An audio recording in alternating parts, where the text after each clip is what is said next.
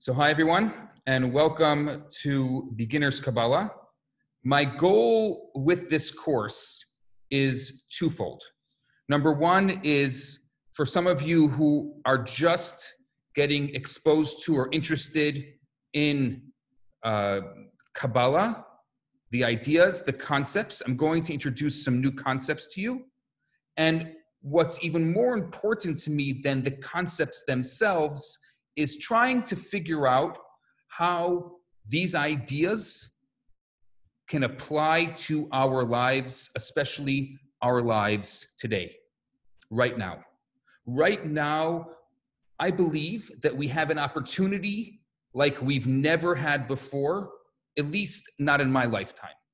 And that opportunity is to actually seize a moment where the world has stopped.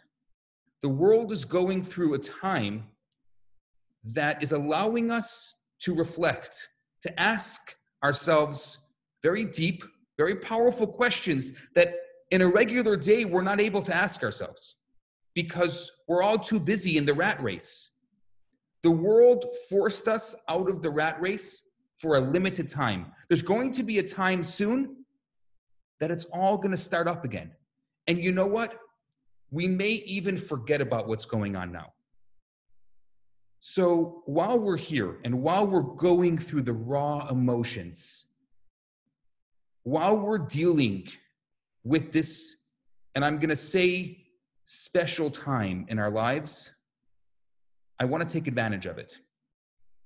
I want to take advantage of it, and I want to ask ourselves questions. So I'm going to blend in the next 4 weeks a little bit of the concepts and ideas of Kabbalah, introduce you to it, but also, like I said, more importantly, really talk about it in a way that we can apply to our lives. What is Kabbalah? Let's start off with that. Kabbalah is the wisdom to realize and experience God in our world. In our world that can often seem as if it's godless. Kabbalah is first concerned with coming close to God, with coming close to the creator of the universe. And in order to come close to God, we have to intellectually comprehend the stages of the continual recreation of reality. At every single moment, says Kabbalah, the world is created anew. At every moment, our narrative, our reality is created anew. Just think about it this way. From Kabbalah's perspective, if God wanted to destroy the world, God would just stop creating it. So our lives, the way we view our lives, the way we look at our lives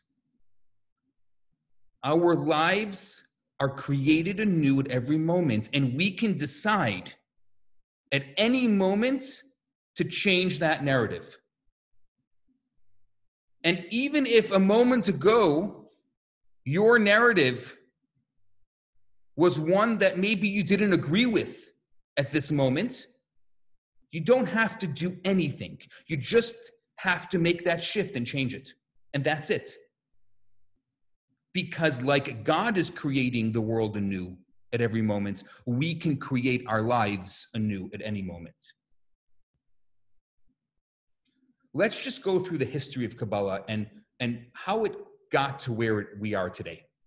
So the roots of Kabbalistic tradition can be traced back to the ancient prophetic experiences of Abraham, of Isaac, of Jacob, of Sarah, Rebecca, Rachel, and Leah, who are called the forebearers or our original ancestors. It was passed down to their children, who were the 12 tribes of Israel. The wisdom that Moses received at Mount Sinai and later passed on to the Israelites, to his people, was comprised of both esoteric and exoteric elements. So the exoteric tradition, it's called nigla in Hebrew, which means revealed. It became identified as the focus of Jewish life, both in study and practice for generations. And it's this tradition that most Jewish scholars are familiar with.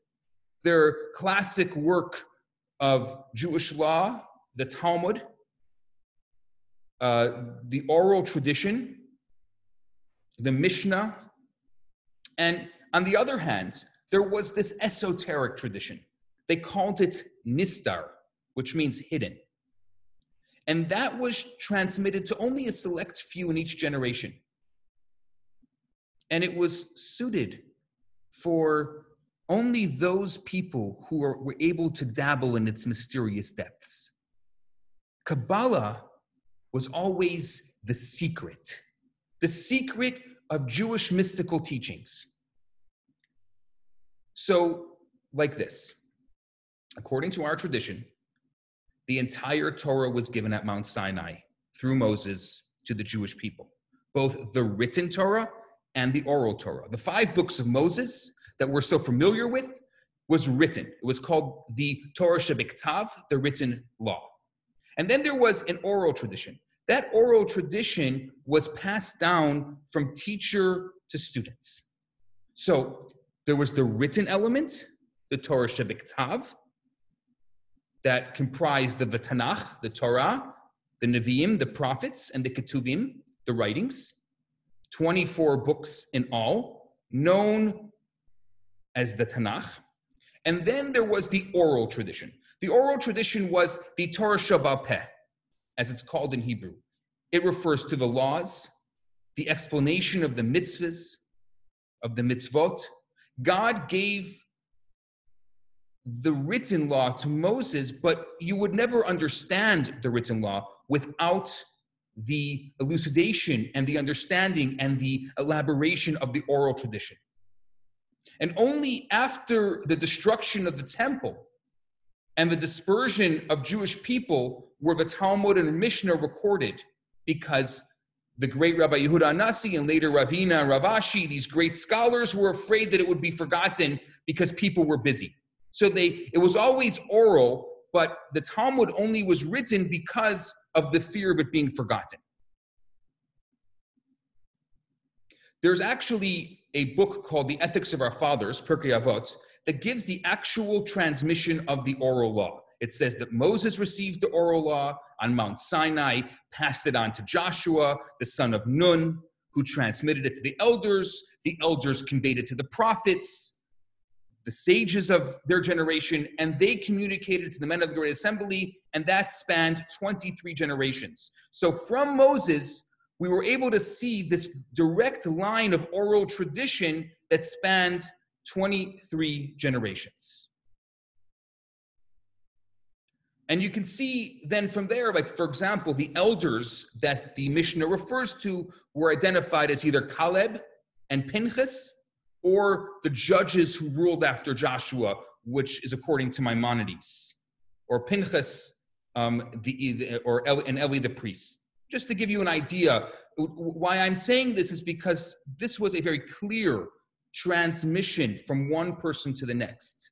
The Torah was then passed through 17 generations of what we called Tanaim and Amoraim, which were Mishnaic and Talmudic authorities, after which the Babylonian Talmud was completed in Babylon, and the Jerusalem Talmud was completed in the land of Israel.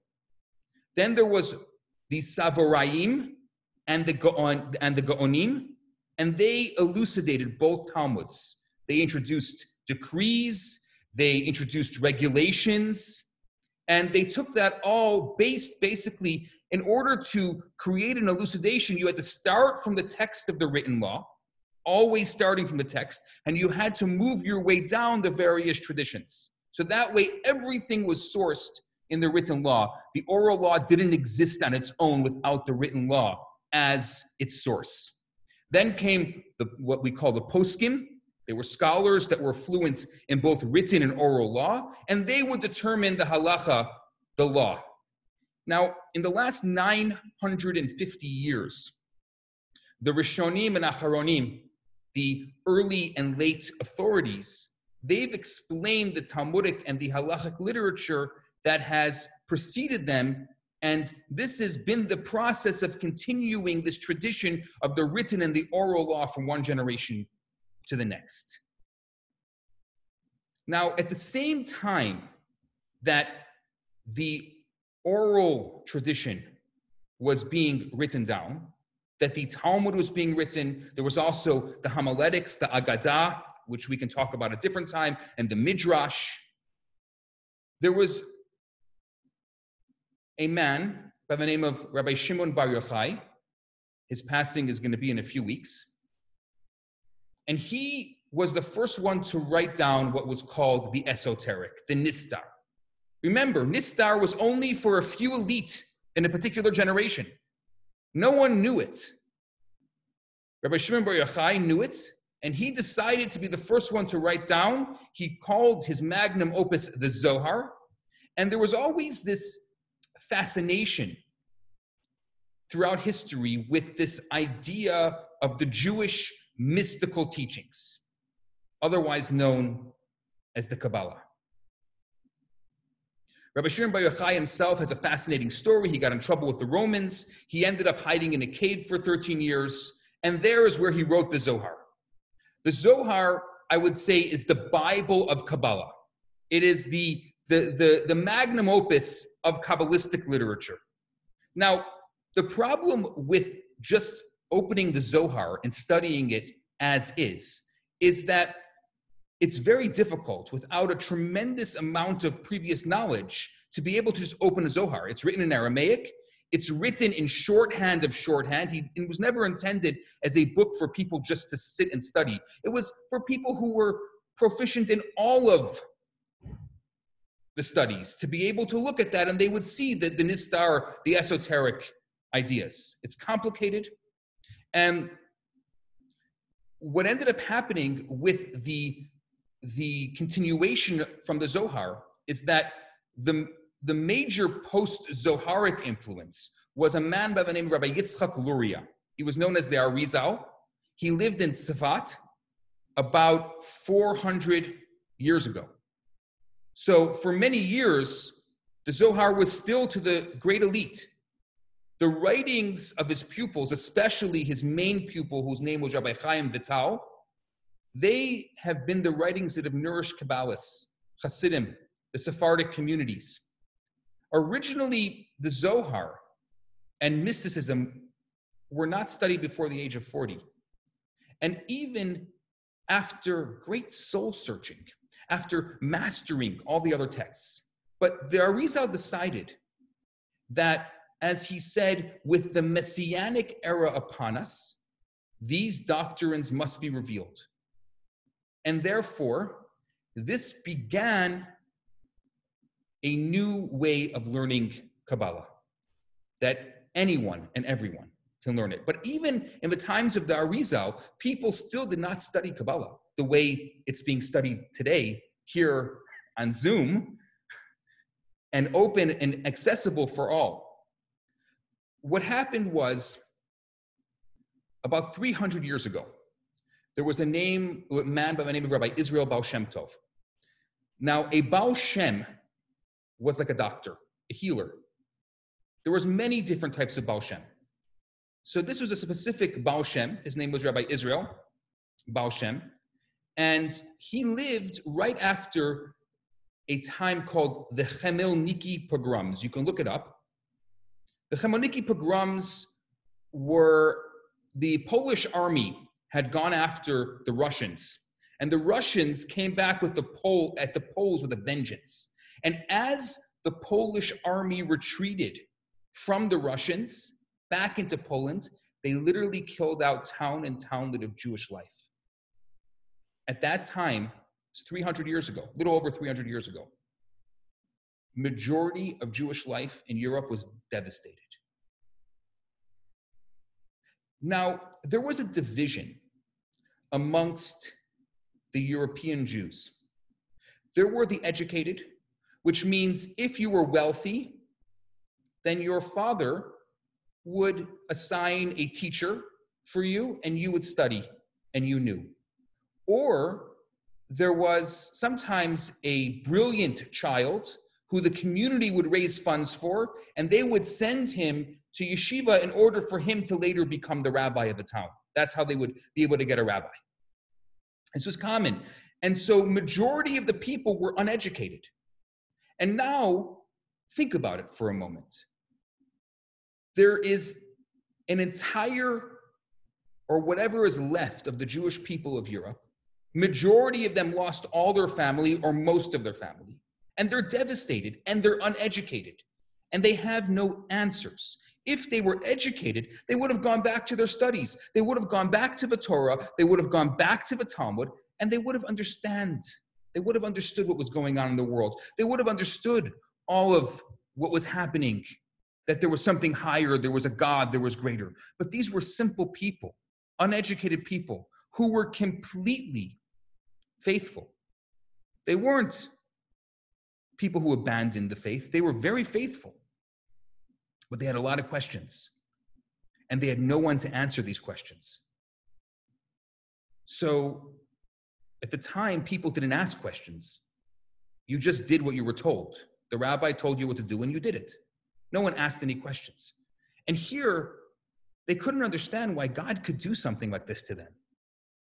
How could God create a situation where they would lose most of their family? How could bad things happen to good people? They lost great sages, scholars, rabbis. So they just became disbelievers. They fell apart. They had no purpose. They had no meaning. They had nothing. And so this Baal Shem Tov, this healer, a young man, started traveling the countryside, telling stories, teaching, until he realized the stories weren't enough, the teachings weren't enough.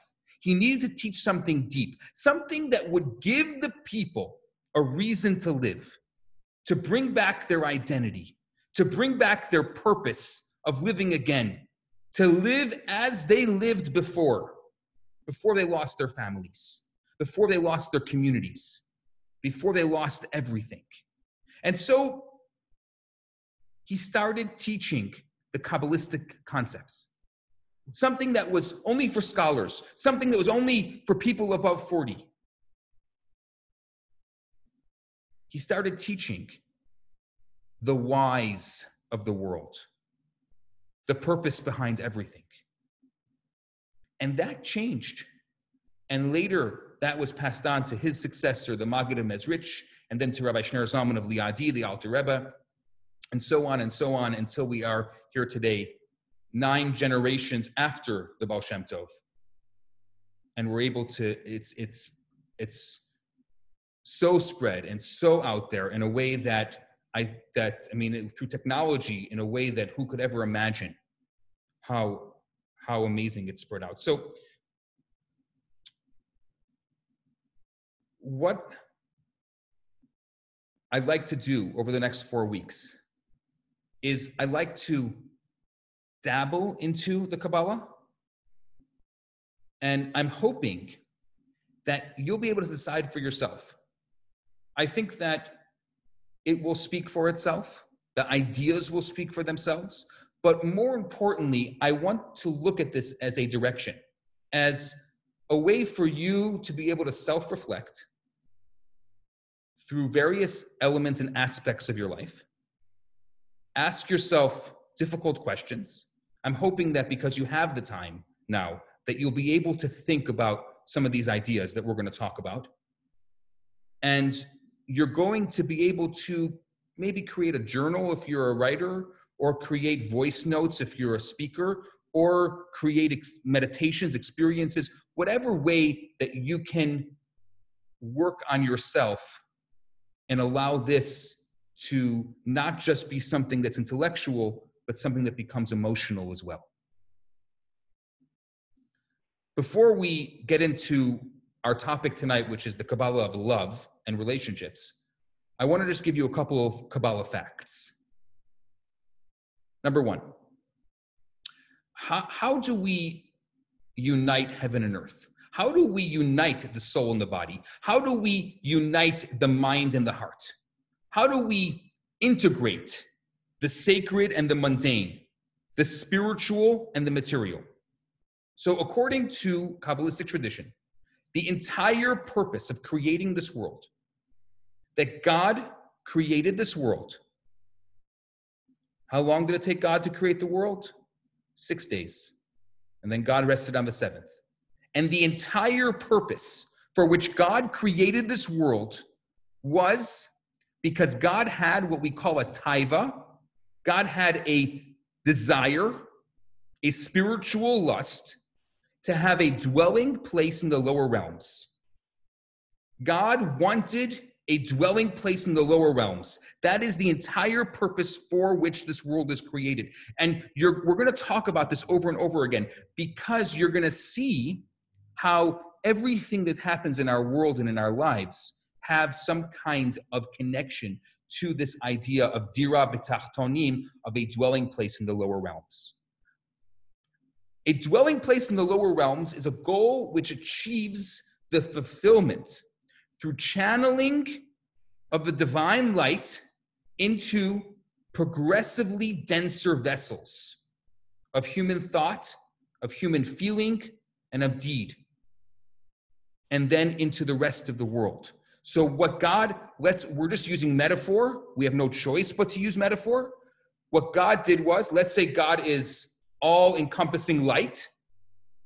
Let's pretend like, let's say the sun. Sun is not God, but we're just using a metaphor. God is this light. God had to create these dense vessels to be able to hold. Now, if God's light, this world could not hold it. Actually, God tried creating this world with pure light, but it was zapped into oblivion. Of course, this world, the material world, couldn't hold it. So there has to be this filtering process for which the great light is slowly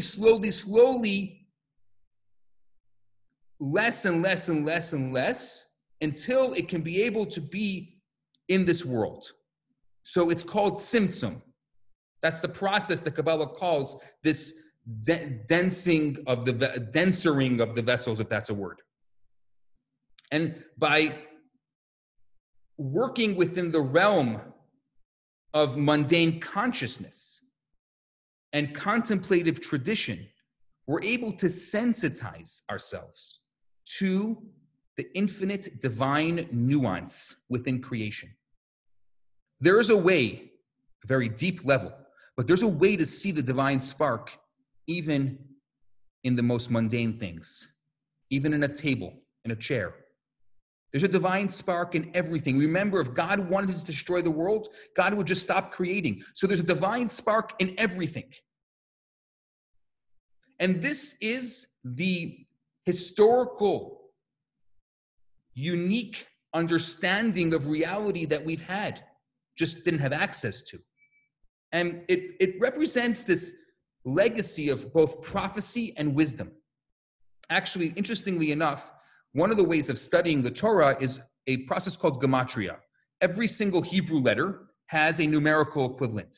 Kabbalah, the numerical equivalent of the word Kabbalah is 137. It's equal to the combined value of the words chachma, wisdom, which is 73, and nevuah, prophecy, which is 64. So wisdom and prophecy, wisdom being 73, prophecy being 64, add up to 137, which is Kabbalah. So through the wisdom of Kabbalah, we learn to hear that which our ancestors envisioned at Sinai. And once we fully comprehend the conceptual significance of that vision, we're once again able to see God, but with our routine senses intact. And not only for a moment, but for more than a moment. So that's my introduction. Now I want to get into the Kabbalah of love. I'm going to start by asking some contemplative questions. If you have a pen and paper in front of you, or you have your computer or your phone and you want to take notes, what I'd like you is more than just taking notes on what I'm saying. Take notes on how this lands within you. Take notes on what are your thoughts, what are your reactions. So what I'm going to do in this process is I'm going to speak slowly. And the reason why I'm going to speak slowly is to give you the opportunity for whatever I'm saying to land and to see how you react and how you feel. And at the end of our lesson tonight, I love to hear what your reflection is and what you're taking out of this. So I'm going to do it through a process of asking questions. The first series of questions is, who do we love? Who do we love more than anyone else? More than anything else? What is our greatest relationship? Our greatest love as human beings? I think something that I've realized, and maybe I've taken for granted, something I've realized through this past 6 weeks is how important relationships are. We so often take our relationships for granted. They're just there, it exists. But being isolated and being not allowed to have those relationships, it forces us to think about the power of relationships and what it means for our lives. So I'm asking, what is our greatest love as human beings?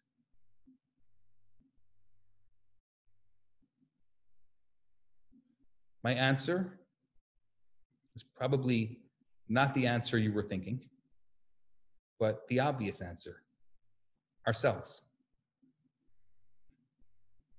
There is no thing we love greater than ourselves. There is no one who is going to love me more than me. I love myself. I will always love myself. I actually have a double standard when it comes to me. I judge the whole world, but I'll never judge myself. And even, oh my gosh, could you believe what that one did and what this one did? Everyone else becomes second class compared to me because I'm the greatest thing that ever existed. I must be God's gift to humanity, of course.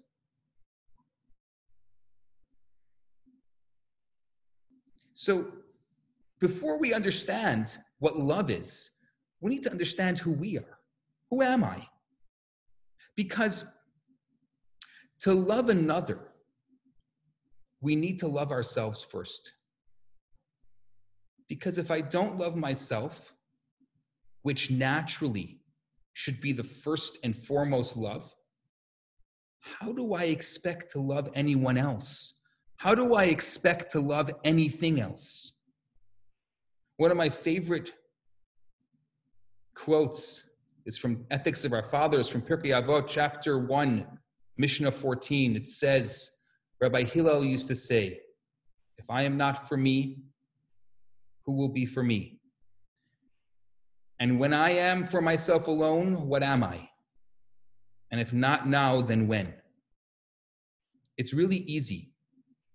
It's really easy to blame your mom, to blame your dad, to blame your dog, to blame your past relationships for the problems that you're currently having. But that would be too easy, and you know it. It's really all about you. And it begins and it ends with you. It's best to say it right here and right now, and say it to yourself. I need to use this moment as the starting point for the change that I want to see.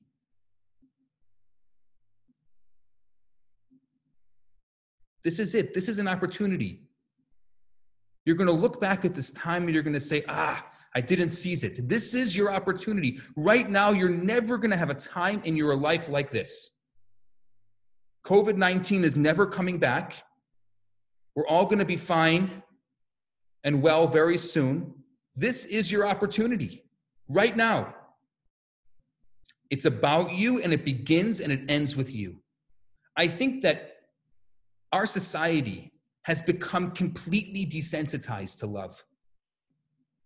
We push it under the carpet. We think that romance, that passion, that excitement, that's what love is. That's not love. Love seems to be this scary four-letter word that's used so often and has no meaning. I mean, it's such an abused word. Let's think about it. As often as we use it to describe our relationships, we use it to describe our affection for objects. We love our new cars. My kids love chocolate ice cream. People say, I love how you decorated your home. I just love what you did with the place. I love the way you make me feel. I love your sweater. It can go on and on and on. It's the same word. It's the same love. What does that mean? Love. I mean, commercial advertising perpetuates the abuse by correlating love with whatever they want you to buy from them. I love what you do for me, Toyota, not a paid for advertisement. Popular love songs. They abuse their love by not providing any substantive meaning to love. So even though maybe we can kvetch a little meaning out of love, I say, if we love everything, we really love nothing. If we love everything, then we really love nothing. I mean, how can the same word that describes my relationship with my dog, if I had a dog, be applied to my relationship with my wife? How can the same word that describes my relationship with my wife refer to my relationship with my mother or my daughter or my grandmother? When I was preparing for this class, I took a quick look at Romance languages. I figured that there's got to be a better word than love in another language. So in Spanish, they use the passive language, and I'm going to mess it up for you Spanish speakers, me gusta, which means it pleases me, to describe liking something, like liking chocolate or liking dancing. But when you speak of loving a person, you use an active verb, amor, l'amor, to love. So, which is interesting and not something I'll be able to get to tonight, but in Kabbalah, there's a big difference between active and passive speaking. And in our language, I'll just give you one example, just in our lives. People say can't, I won't, I can't, I can't. That's a passive conversation. Active conversation is yes, I can. And it's much more than just the lexicon. On a deeper level, the problem with the word love suggests a confusion with loving as a much broader cultural phenomenon. That's not love. So tonight, let's try to see if we can take some of these Kabbalistic secrets and apply them to love. We're starting to think about who am I? How to love ourselves. We can't love ourselves. We can't love someone else unless we love ourselves first. And then hopefully, as a result of starting to think about loving ourselves, we can understand how to love someone else. Let's go back to who am I? Your identity begins with your personal narrative. The story you tell yourself about yourself, your narrative. How do you look at yourself? What is the story If you had to narrate your life, how would you narrate it? Try it. Little activity for you. Tomorrow, go around like you're a sports announcer and narrate everything you do. And listen to yourself. Ask yourself, how am I narrating it? What is the way, the style of a speech that I'm using to tell the story of my life as it's going on? But the story that you tell yourself is not a story that's just told. It's a story that is felt. You are the embodiment of that story, and you're the person telling it. So if you don't know that story, if you don't know that narrative, if you don't know the story that you're telling yourself, you need to make sure to get in touch with that story.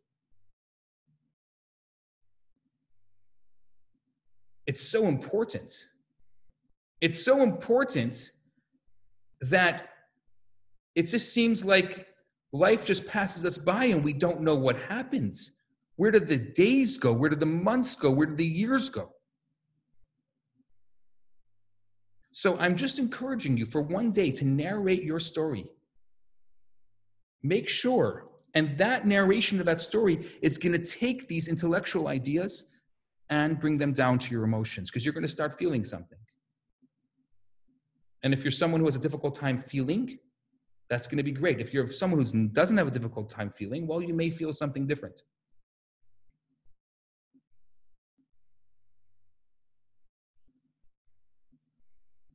Now that we know who we are, or not we know who we are, that's a big, we're asking maybe better questions than we asked yesterday. Now that we're asking better questions, let's ask the next question. Is love important to you more than just the word? Is the emotion of being loved? One of the hardest things throughout this process of quarantine was before Passover, I saw a bunch of people putting pictures of their Seder for one. And Seder for me was always about as many people as possible, as big as possible, because we have to all be together. That's the story of Passover, being together.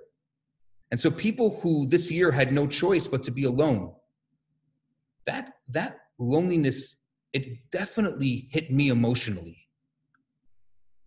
I don't know if it hit them because it was just their reality. But when I saw that, I just felt a certain sadness because I could never imagine being alone. I don't think I've ever been alone for a night in my life. Thank God.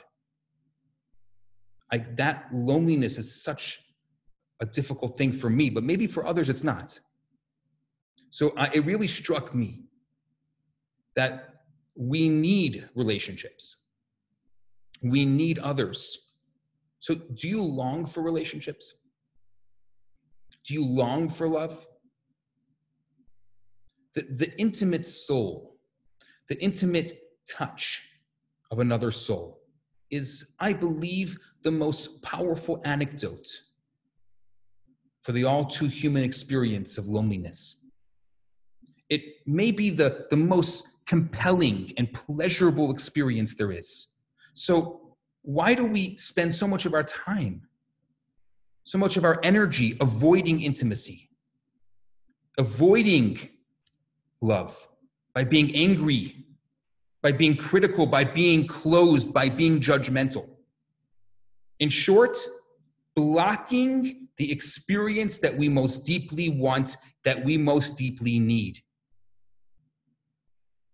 We play a double standard with ourselves. We want to be close. We want to be embracing. We want to be connected, but then we judge. We judge something or someone. Someone comes our way and we judge them. But it's there for us to experience. It's there for us to love. It's come into our path for a purpose. There's a reason why we've had to go through this experience. And we have such a difficult time accepting it that we have to destroy it. One of the classic examples that I can give you is thank you. People say thank you. It's such a thank you. What does that mean? It's also lost its meaning.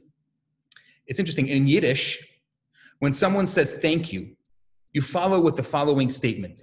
I think it comes from the shtetl. I'm not sure exactly where it comes from. But they say a dank, you say, nishta kein farvas, which means nothing to thank. Thank you. Nothing to thank. It's like this humility, this false humility. Nothing to thank. I mean, that was the traditional flavor of the shtetl. It's terrible. Somebody just thanked me for something that I did. And I say there's nothing to thank. There is something to thank, and that's why they're thanking. It's almost like me saying, what are you worth? You went out of your way to thank me? I have to accept your thank you. What's your thank you? I need to embrace your thank you. No, what I'm going to do, I'm going to destroy your thank you. You did a good thing. Now it's time to destroy it. And that nishta kein farvas, nothing to thank, it destroys such an amazing relational element and a relational idea. What we just said there is your thank you is worthless. And what do we think? Oh, what I'm humble. What I was saying is really, I was giving you an example of humility. It was no big deal. That's something else people say. Well, maybe it was a big deal. And maybe even if it was no big deal for me, it was a big deal for the person I did it for. Kabbalah says that is false humility. That's false humility. That's not what humility is. Humility isn't, for example, when someone says thank you, you say there's nothing to thank, because that destroys the person who was saying thank you. That's deflection, not humility. There are so many examples of humility. I'm going to take a look right now at 4 biblical prototypes. Kabbalah always starts by looking at the Torah. And this is a beautiful little sikha from the Rebbe. It talks about this idea of humility. Now, there was a man who lived somewhere between Adam and Noah. So there were 10 generations between Adam and Noah. And so this was actually smack in the middle, the generation 5. His name was Hanoch.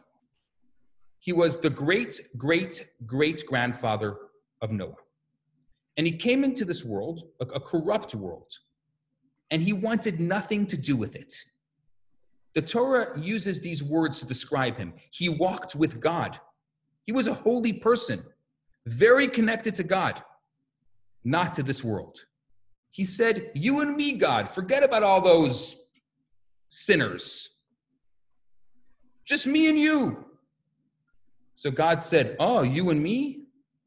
Okay. What did God do? He took him from this world early.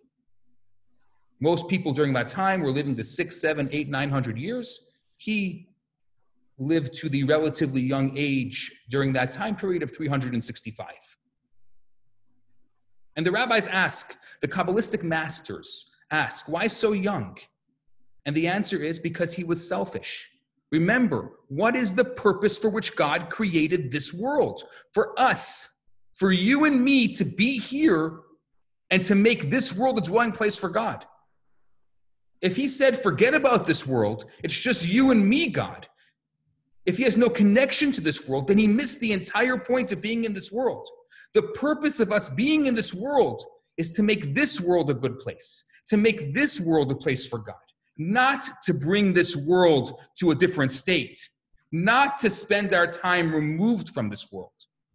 That is not true spirituality. It's not about being removed and trying to find spirituality somewhere else. We have to be in this world, be within this world and uplift it. That's our job. We have to make this world holy. That means, for example, to take the trees from the earth and to take the sulfur from the earth and put it together and make a book with which we can study. What did we do with that? We took this tree and this sulfur and we elevated it. The tree is now higher than a tree because before we did that, the best it could be was the best tree it could be. But when we cut it down, we would think, oh, if we were tree huggers, we would say, that's terrible. Why'd you cut down that tree? Cutting down the tree seems to be a terrible thing, destroying God's world. But it's not true. Because what we did is we took that tree and we took the paper and we elevated the paper to a higher level that it could be itself.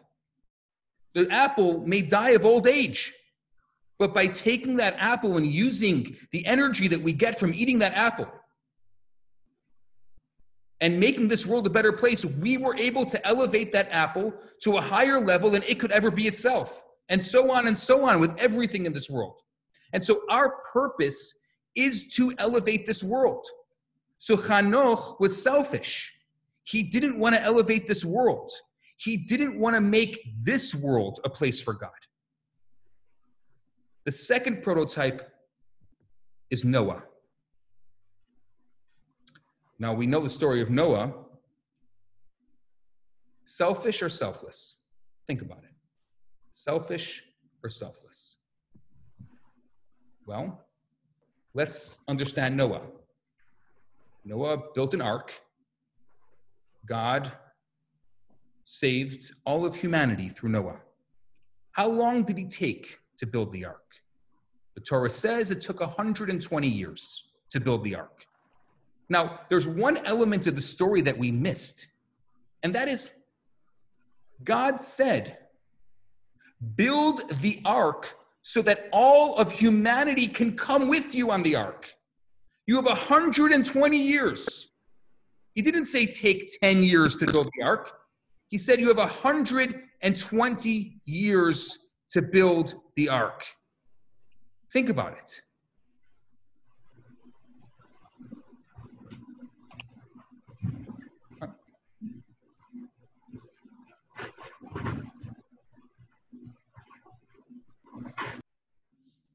You have 120 years to build the ark. You think in 120 years, he couldn't get one person to come with him on the ark? One person. He said to them, the flood is coming. God is going to destroy the world. He couldn't get one person. So the Rebbe says that the reason is because all he cared about was his family. He didn't really care about the world. He just wanted to get his family onto the ark.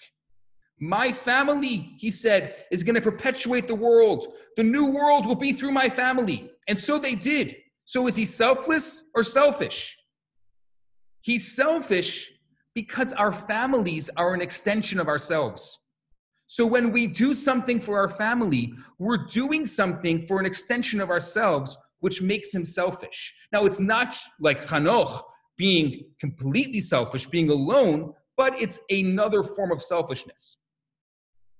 Prototype 3, Abraham. Abraham, selfish or selfless? Think about it a second. Selfish or selfless? What does he do? He sets up a tent in the middle of a desert. It's open on all four sides, right in the middle. It's an oasis. The wayfarers are going by. He gives them food and clothing and shelter free of charge. Selfish or selfless? I mean, that's pretty selfless. And there's nowhere else to get. It's not like he has any competition. He's in the middle of nowhere. But there's a little trick there he has. So the person comes in. Abraham, wow, this is amazing. The oasis in the middle of a desert. This is unbelievable. He just finished giving them a great meal. They had a great night's sleep. They turn to Abraham and say, how much do I owe you? He says nothing on one condition. It's conditional. I want you to thank my God. So they turn to him and say, well, I don't want to thank your God. I have my own gods. Okay, $1 million. It's blackmail. Now, we have monotheism today because of him. So it was blackmail with a cause. I'm not sure. I'm not here to judge Abraham and to judge what he did, but this is how he did it. This is how he started spreading monotheism. He blackmailed these people into praying to God. Abraham did his job, and he was selfless, but selfless to a selfish cause. Not like Hanoch, and not like Noah. He's selfish to God. So there's a selflessness there. It's a higher level of selflessness. But still, there's a selfish element to it, because there's a catch to it. Now let's look at the fourth prototype, Moses. Moses, the great Moses. Selfish or selfless? Well, Moses becomes our prototype for selflessness. Why is he selfless? He's selfless not because he said, oh, I'm too humble for that. Oh, nishta kain farvas, nothing to think.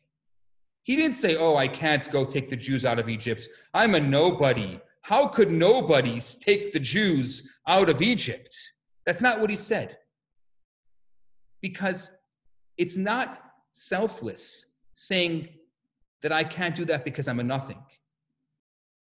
There's a story told in the shtetl about these two yeshiva students who are late nights. They're sitting on either ends of the study hall screaming, oh, I'm a nothing. And the other one's screaming, oh, I'm a nothing. And the other one is screaming, oh, I'm a nothing. This young student walks in and sees these two older students screaming on either end of the study hall late at night, oh, I'm a nothing. He sits down in the middle with all his passion and might and excitement. He says, oh, I'm a nothing. The two of them look at each other and say, he's really a nothing.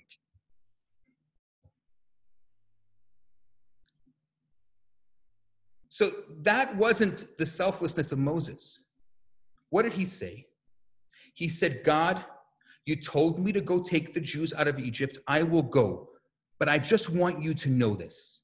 I am not the right guy for the job.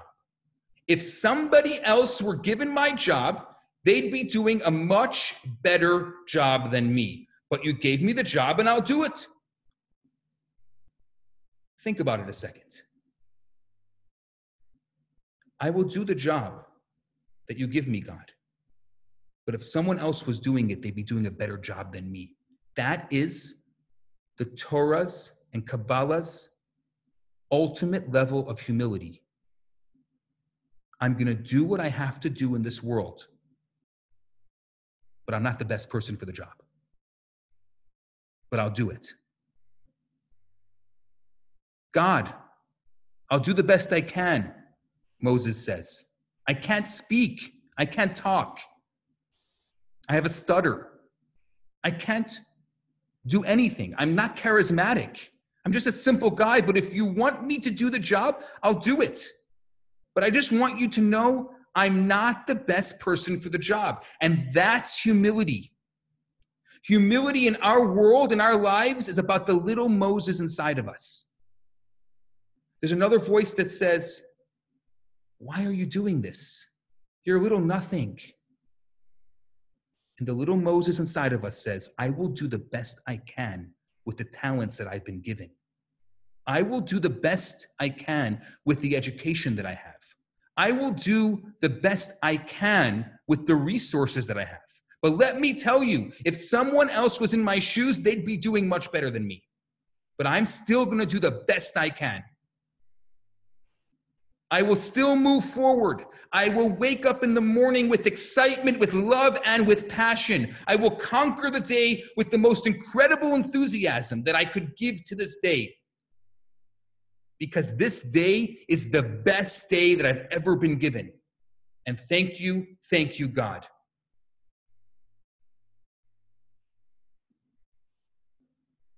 Humility. Humility is doing the best we can with the talents we have. We can't control others, but we can control ourselves. Now let's go to the opposite of humility. Ego. Ego stands for edging God out. Ego. The ego does not have the power to love. The ego can love how another person makes it feel, but it's not able to love. Our ego-based identity plays a very important role in human life, but it doesn't have the power to love. Ego is all about the self. It can, and it does experience need. And need is often mistaken for love, but it's not love.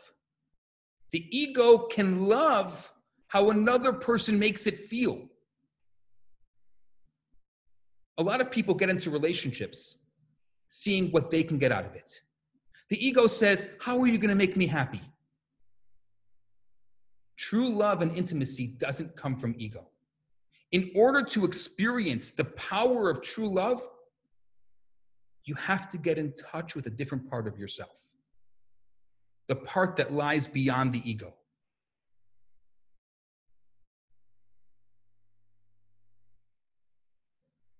Think about it. We so often ask, what's in it for me? What am I going to get out of this? I is the only letter in the English language that's always capitalized. I. It's the only letter in the English language that's really only a word. It's all about the capital I. The whole world was created for me. It's all about me and my problems. If I'm going to be in a relationship with you, that's not I. That's you. I'm going to be in a relationship with you, then it has to be for me. Then I have to get something out of this relationship. I'll give you another challenge. Try for one day this week to be conscious of your eyes. How many times you say I every day or that day? How many times you say I in just one conversation? Just a little challenge for you. Now, let's go back to the ego. The ego doesn't really exist. Although it functions as if it's the most real thing about you, in actual fact, your identity is only a perspective. It's kept alive solely through the stories that you tell yourself about life, about yourself, and about others. You can literally say your ego is all talk. It's an incessant monologue, and its sole purpose is to reinforce your false sense of self, who you are and who you aren't. Most of the time, it goes something like this. I'm better than he is, uglier than she is, smarter than him, richer than her, worse than I should be.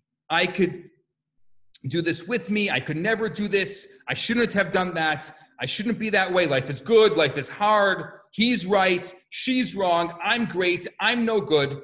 It's my fault. It's their fault, and on and on and on and on. It's a false identity.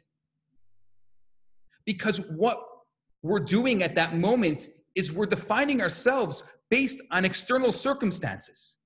It's like a whale that identifies its location through bouncing sound waves off nearby objects. Your ego pinpoints its own presence by defining itself, by relating to the people, the ideas, and the objects around it. And this process is continuous.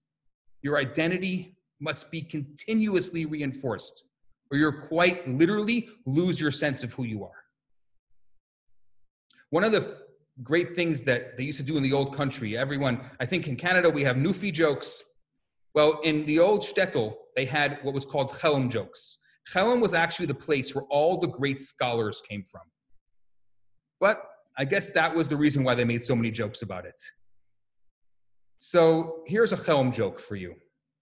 There was once a Chelmite who didn't want to go to the bathhouse because he was afraid that if he took off his clothes, he'd forget who he was.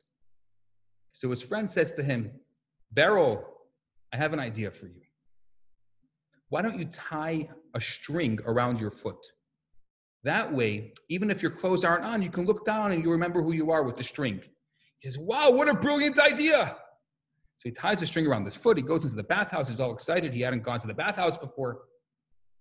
He's coming out of the bathhouse, out of the pool, and he looks down and he sees the string is gone.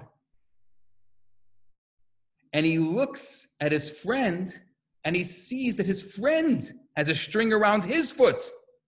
So he turns to him and he says, if you're me, who am I?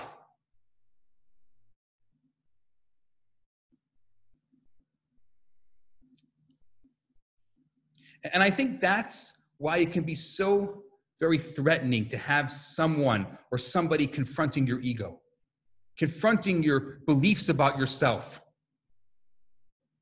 Because the ego is actually made out of these self-beliefs, out of these perspectives, out of these narratives, out of these opinions. And you identify the ego as you. So when your beliefs are threatened, it can feel just like that, but it's not really you. It's not you being threatened.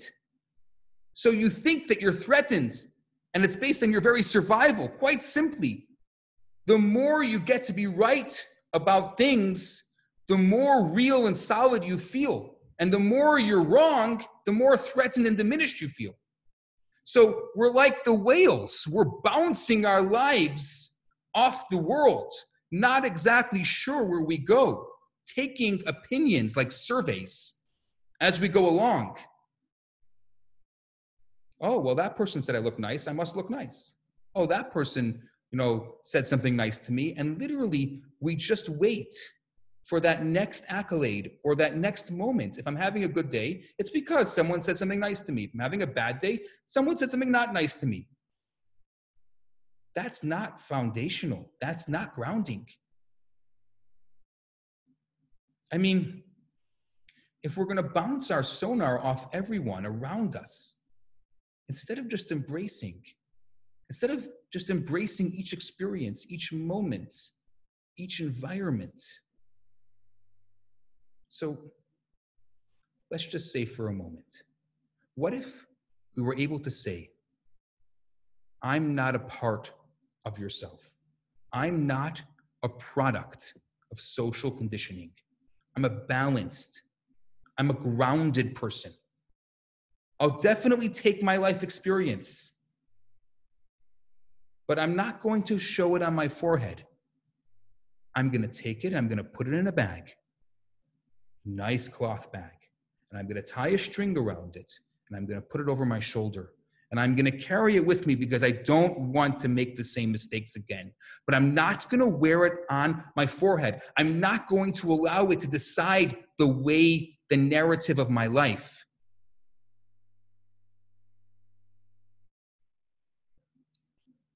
I have a new narrative starting today. And my narrative is going to be a narrative that is concrete, that is foundational, and it's not based on others. Not necessarily based on experience.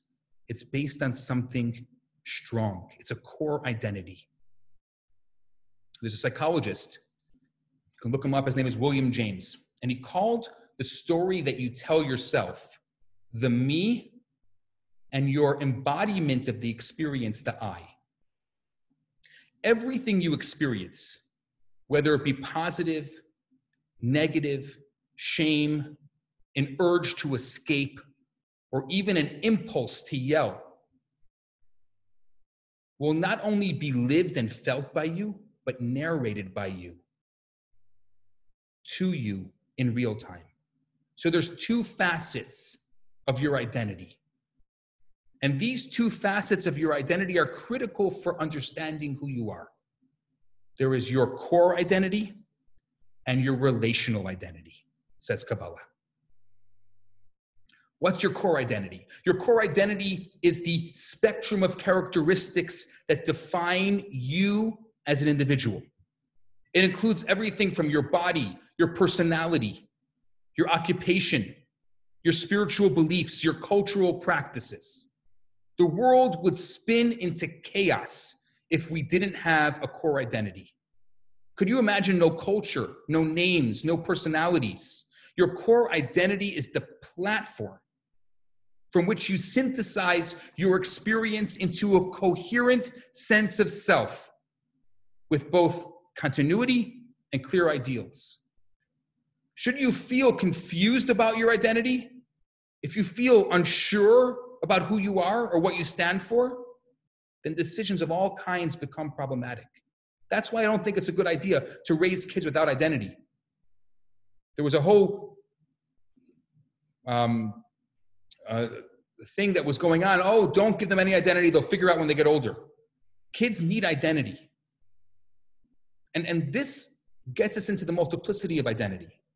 Your core includes your personal preferences, your personality traits, as well as your identification with a particular group, a social group. Do you see yourself as a Canadian, as an Israeli, as a Jew, as a secular humanist, an atheist, whatever it is, as a student, as a child, a parent, a business person, a liberal or conservative? Because you belong to multiple groups, you have multiple social identities. You can be a Canadian, Israeli, Jewish teacher, and a liberal. But when it comes to life, when it comes to how you view your relationships, you have to decide which of your social identities to prioritize.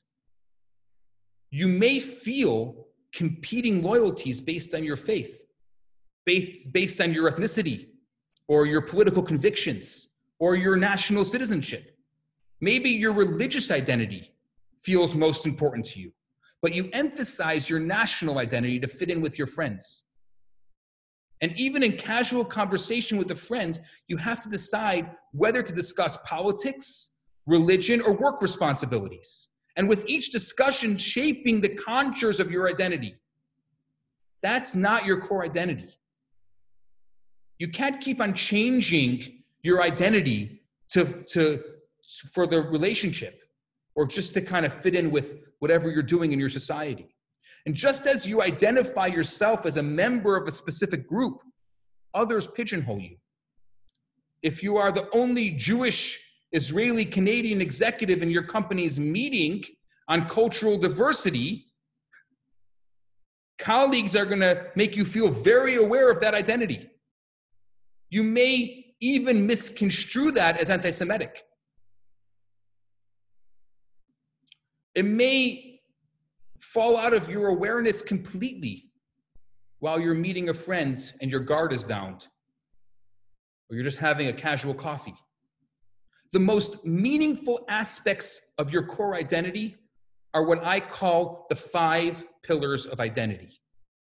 And they are the following: identity, beliefs, rituals, allegiances, values. Beliefs, rituals, allegiances, values, and emotionally meaningful experiences. I think this is the best way to understand who am I. So remember, the primary function of your identity is not to just stay alive. It's not just to pass along your genes or to settle down. I hate that word. But to attempt to find meaning, to find purpose in your life. And meaning begins with me. So, beliefs, what are they? Beliefs are your convictions. They're your principles. They're your morals. Think about, and it's number 1, and they are in order. Beliefs are most important. Very often we get them from childhood. And if we didn't have them in childhood, then we have to create them as adults. We need to have a belief in something, someone, somehow.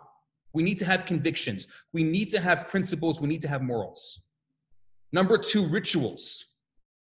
Rituals include your meaningful customs, ceremonial acts, whether it's holidays, prayers, Shabbat, or just a dinner with the family. It's so important. And I think that's such a great time right now to create family rituals. Families are spending more time together than ever before right now.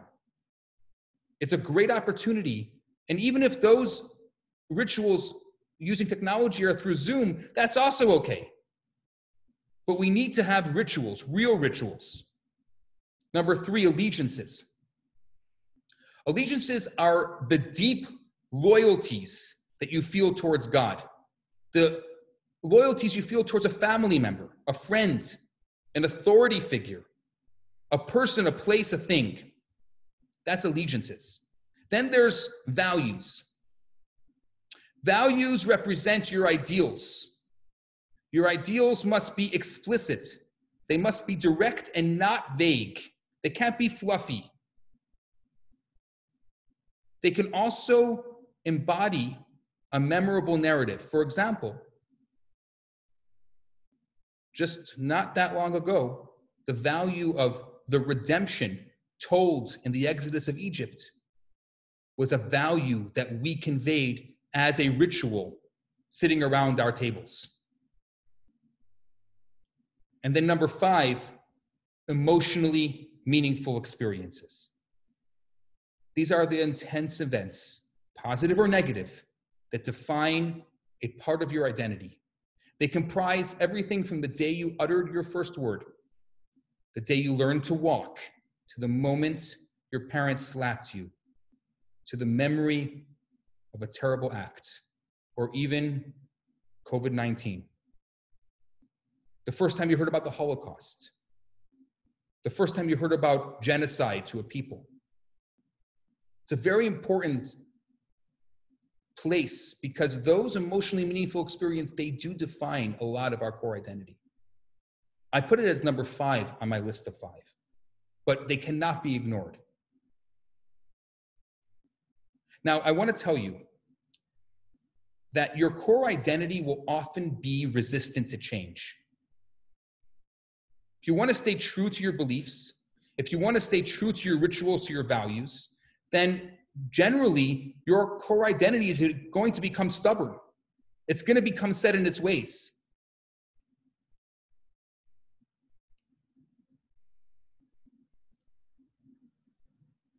So if you want to define or change your core identity, you need to first acknowledge what is before you acknowledge what you want to change. You must allow yourself to acknowledge where you are, that personal narrative. Narrate your life. Spend the time, go through these 5. Make a list of where you are. Don't try to make a list of where you're going until you have a list of where you are. And then we get to the second part, the relational identity. Your relational identity is the spectrum of characteristics that define your relationships. When interacting with a significant other, at times you're going to be distant, at times you're going to be closer. You're constrained to be as free as you really are. If you think about your past relationships, especially those in your life that were longer than 6 months, ask yourself a very important question. Was I ever, or am I ever able to be myself? Did or do I feel stifled? Do I feel constrained? Was I able to develop an emotional closeness with a person? Now, while your core identity seeks meaning in existence, your relational identity seeks meaning in coexistence. It changes constantly as you develop the nature and connection of your relationship. It means that you have a tremendous power to mold and to shape it. Think of the differences of identity in your relationships. You're able to have a core identity that remains distinct. Yet when it matters, you're able to use your relational identity to perceive who you are in relation to others and how they perceive you or how they are in relation to you. How do you feel connected? How do you feel rejected? There's really no quantitative measure can tell you the precise degree of your connection with another person. The best gauge is to be aware of how you feel in a given relationship. But while the characteristics are going to define your core identity. And those are typically concrete. I'm a rabbi, for example, and I value authenticity. Those ideas that define relational identity are much more abstract. Like you can say, oh, I feel like our relationship is withering away. So it's much more abstract, it's much harder. And you're going to need a stronger core identity to be able to have a stronger relational identity. So through relational identity, you actually end up having within it, I hope I'm not losing you here, 2 dimensions: affiliation and autonomy. Affiliation is how close or distant you feel to someone. Affiliation is your emotional connection with a particular person. Stable, constructive connections tend to produce positive emotions. But on the flip side of affiliation is rejection. If you're rejected by someone, then even despite however strong your core identity is, you're going to feel a certain amount of resentment. It's interesting, because I was looking at this, that neuroscientists have discovered that the anguish of social rejection registers in the anterior cortex, the same part of the brain that processes physical pain. Once hit, you resist cooperating. And if doing so, it goes against your rational interest. When you feel rejection, you actually feel physical pain, according to neuroscientists. And then there is autonomy. Remember, affiliation. How close or distant are you with someone? The second level is autonomy. How free are you to be who you want to be? You need both of them in the relationship. How close and distant you are with the person, but then there's the me again. How free are you able to be, or how free do you want to be? Autonomy is your ability to exercise your will, to think, to feel, to do, to be as you would like to without any undue imposition from anyone else. Before Corona, a couple that was sitting across from me had an argument. And the wife had raised her voice. The husband immediately says, "Calm down." The wife glared back and she snaps. "Don't tell me to calm down. You calm down." Whatever the original issue had been, this pair had a new conflict. It was now devolved into a battle over autonomy. Neither of them wanted to be told what to do. The moment you feel like someone is stepping on your autonomy, your resentment boils up and you snap back.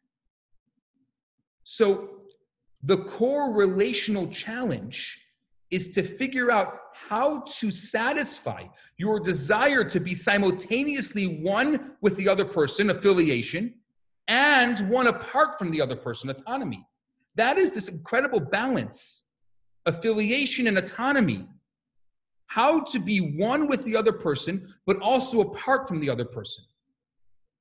And how can they both coexist in your life? Because to a certain extent, they're opposites. But they are both intrinsic to any relationship. And your ability to keep them balanced is crucial to a harmonious relationship. Teenagers. If you remember when you were a teenager, if you have a teenager, you tried to fit into your family, but also find your own independent voice. So I think that's a great example, that forging of a teenager, of being able to have the affiliation and autonomy. A romantic couple tries to balance the desire to connect and grow the relationship while having what they call some alone time. And it's interesting because now in this process of quarantine, of isolation, it's harder for that alone time than ever before. So I think that it's a great opportunity now to try to figure out that balance while it's so difficult. You're saying, well, I'll wait till everything gets back to normal. Well, when it's back to normal, then it's going to be much harder because it's in your face right now. It's a great opportunity. On a deeper level, the ability to transcend the tension of autonomy and affiliation, I believe, is central. Kabbalah says is central to life itself. God created this world. Remember how we started tonight's class? God created this world as a spiritual lust, a taiva. What was the purpose of creating this world? To make a dwelling place for him in the lowest realms. God created the ultimate autonomy for us by giving us complete free choice. Yet, at the same time, God gave us what Kabbalah calls chelik alakami mal mamash, an actual piece of God, affiliation. As we live our lives, we have the opportunity to use our godly soul through mitzvot to uplift this world. And at the same vein, we can use our instinct and our animal tendencies to make the wrong choices. The shallowest way to live in this natural world is governing our lives only by instinct. Once we discover our humility and learn to take our ego out of the equation, we begin to realize that the world itself is part of God's lust, which transcends autonomy and affiliation in pursuit of making this world a dwelling place for God. And so within ourselves, we also have this level of autonomy and affiliation. We have free choice and we have a piece of God within us. So we're constantly in this battle. Constantly. And I think that makes it all the more valuable. I think that makes it all the more special.